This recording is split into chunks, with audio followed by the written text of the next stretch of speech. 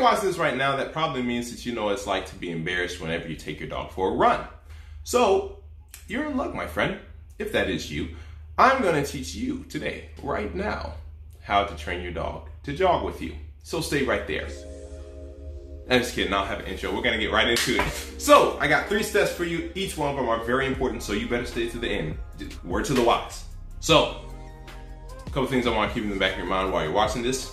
First, it doesn't matter what breed of dog you have, if it's old, young, if you raised it from a pup or you got it when he was an adult, that doesn't matter, okay? It's gonna work all the same. Second thing I want you to, just think about is these tactics are designed to work with the dog in the most natural way possible, okay? That's why they work so fast and so easily, because it's working along your dog's psychology, okay? It's working with it. It's not working against it, it's working with it. So the dog really understands very quickly what you're asking him to do, okay? So, with those things said, let's get to these 3 tips. Step numero uno, number 1. Guys, I'd say it, but we have to stop leash pulling. We have to stop it, okay? Now, leash pulling is very bad because it's the opposite mindset that we want. We want them to be in a mindset where they're keeping up with us, okay?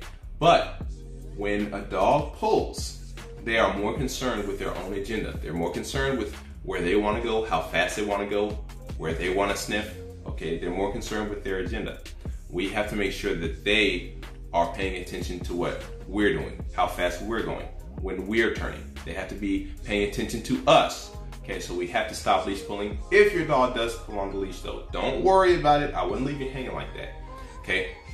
I think that's where the card's gonna show up, okay? But click the card, I'm gonna show you how to stop leash pulling in 5 minutes or less. I've done this with very many dogs, both of my personal dogs included, okay? One's half Malamute, one's half Husky, pulling breeds, and it works like a charm, okay?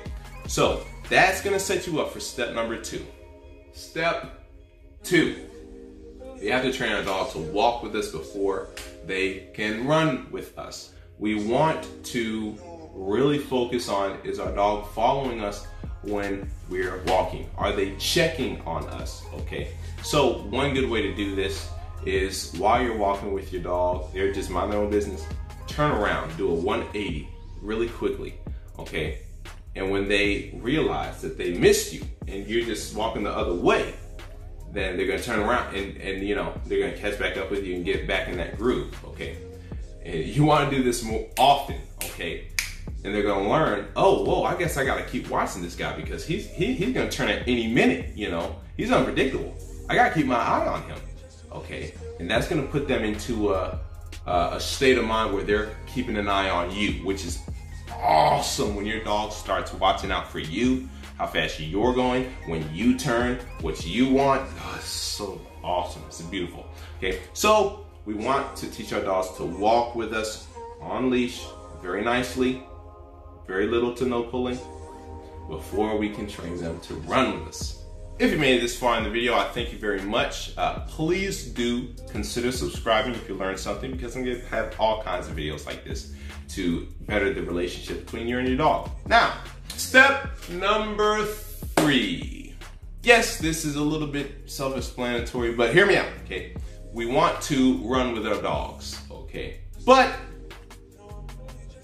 it's how we want to run with our dogs that's going to make the difference. First off, we're going to run with our dogs with a leash.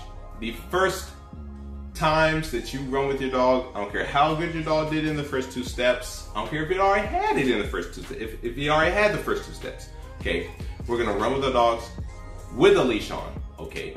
Second, we're going to run with our dog with 0 distractions, okay? We're not gonna have our phone out, we're not gonna have our coffee, we're gonna be running with our dog to fine tune the jaw, okay?